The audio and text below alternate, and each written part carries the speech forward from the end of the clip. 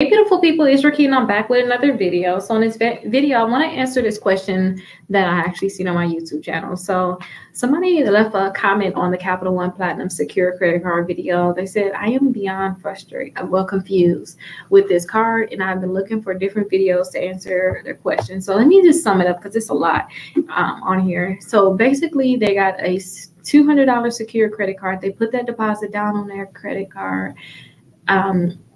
And they're saying they're not sure what's supposed to happen. So we're going to go over, after you put your deposit down on it, like what's going to happen with it. And then also they said out of $200, they made a $50 purchase. So they spent the $50 on it. And then now they have a remaining credit line of $150. So they saying like at this point, what are they waiting to do? Like they're lost. Like, am I waiting on my payment date to pay the $50 back that I spent because I don't have one yet? Somebody help me. So I see this and I'm like, let me answer this one because they're going to definitely need this. And I just remember too not knowing much. And I swear it's just a few things that we need to learn and then we'll have it.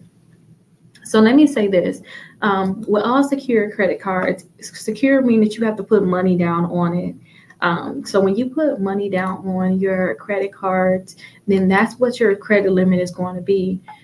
You're not going to get that money back until you close your account for some cards. But some cards like the Capital One Platinum credit card, this one actually graduates to an unsecured credit card.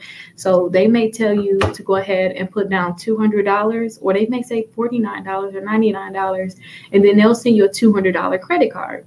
So this one, usually after 6 months, they say as little as 6 months, after 6 months of making your payments on time, so make sure you put your credit card on auto pay, 6 months of paying your credit card off on time, then they'll make it unsecured, which means they'll send you your $200 back, and then they'll increase your limit. So I just did a video of somebody else saying that theirs went from $300 and then it ended up going all the way up to $3,000. That's just making sure that you're paying it off on time. So that's why I said put it on auto pay, okay? And that should happen like around the 6, 7, 8 month mark. Now, when you have your credit card, a credit card, it has a limit on how much you can spend. When you spend that money, whatever you spend on it, like in your case, you spend $50 on it. I'm going to kind of talk to the person that's here too. I thought it'd be easier. So in your case, you spend $50 on your credit card. You have a $200 limit. That means that you still got $150 to spend. You are going to get a due date. Don't panic about that. You're going to get a due date. And once it's due, you should go ahead and make sure you pay it a few days before your due date, or make sure you have it set up on auto pay. And I like my auto pay. I like for all of my credit cards to be paid a few days in advance, just so I can confirm that the payment is made. Because one of my biggest things was just making sure I pay certain bills on time. That's where I messed up at. So I like to pay mine a few days ahead of time. You can pay yours on your due date, and they may not tell you to pay the full $50. They may say just pay $25. But if you do that, they're going to charge you interest, which means they're going to make money off of you, which I always tell people to pay your whatever they say your balance is, which is going to be $50, pay that by your due date. But they're going to give you a due date on that credit card.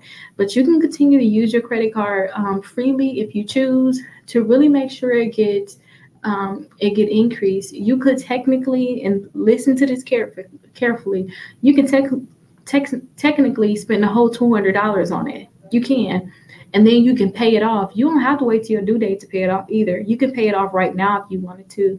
You don't have to have a due date. You can pay your credit card. You can use it. Wait till your purchase to post. They had to post. Usually take 2 days for purchases to post. They'll usually be pending. Once they post, you can pay it off right then and there. A lot of people do that just so that the credit card companies can see that they need a higher limit. So they'll use the $200 and say it's the 5th, their bill is not due until the 24th. They'll use the $200 and they'll pay it back off on the 7th because that's when it's going to post. They'll pay it back off and then they'll turn around and use the $200 again. They'll just make sure that they use that credit card for all of their bills. Like if they have to pay a bill, they will just use a debit card. They'll use their credit card and then pay it right off.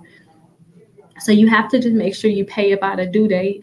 Now, say in this case with that person where we talked about, they used it, paid it off, used it, paid it off. When you pay it off, you technically paying that minimum balance. So if you were to use it again before your due date and you have a $200 balance on your credit card, again, you technically already paid the minimum balance, which is what they're going to request.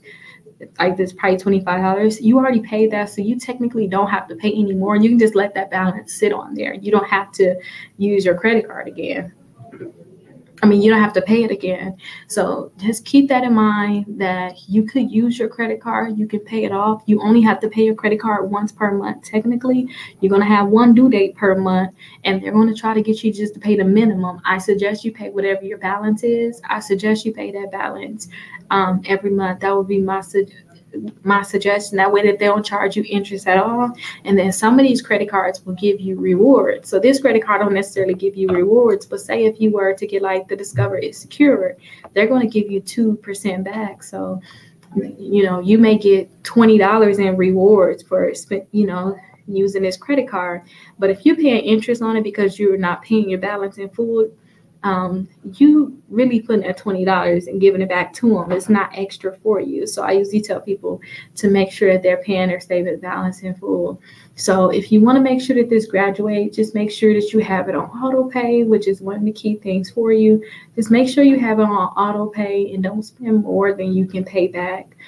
Because say with your credit card with Capital One, you have a $200 limit. So you really don't want to let them report to the credit bureaus, which is say on your due date.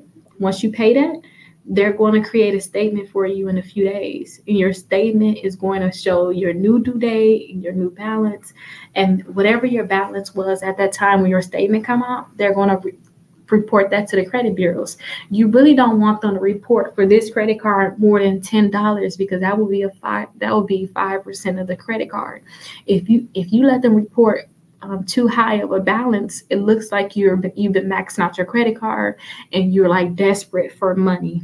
That's kind of what it looks like, because they want to show every time they report to the credit bureau, you want to show that it's a very, very low balance and that you can manage credit without using too much.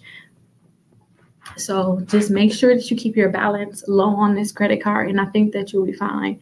Don't forget that auto pay is going to be very, very important. So whenever that due date is, it's going to be automatically paid, and put it a few days before your due date. Again, you can go in there, pay it at any time. You don't have to wait till your due date. You can pay it early if you want to.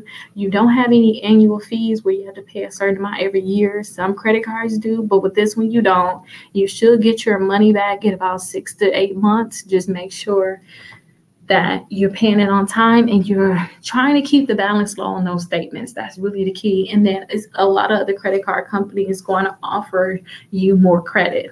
And when they offer you more credit, you can decide if you want to get that credit card, and then you'll apply the same thing with that one. You just want to make sure that you do not have a high balance reporting to the credit bureaus.